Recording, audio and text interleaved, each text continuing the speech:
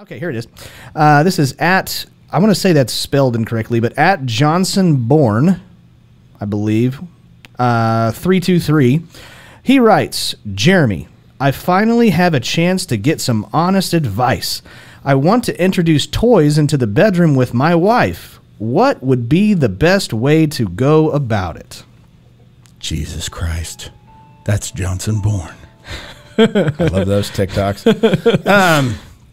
All right. Yeah, marriage can be tough. You need to spice things up in the bedroom. You got to keep things interesting, and bringing in toys is a way that some people do this. Now, I'm going to have to read between the lines here a little bit.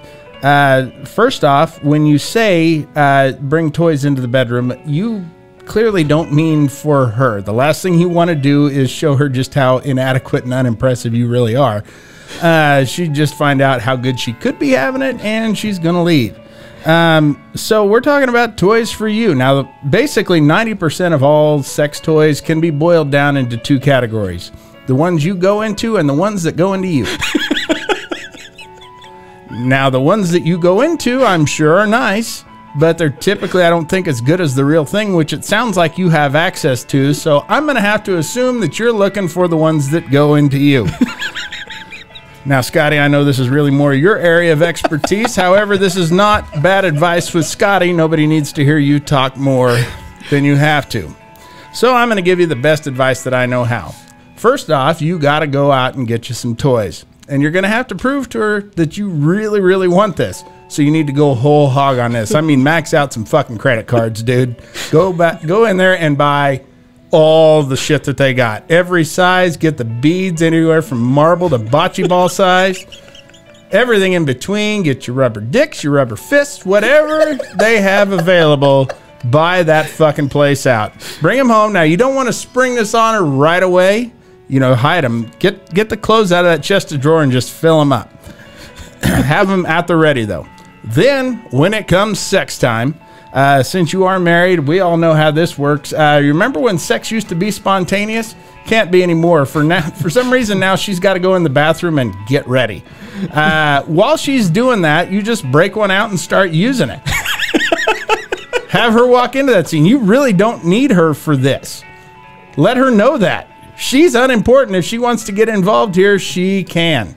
In fact, get one of those ones with the double ends on it so you can use it at the same time if you really want to.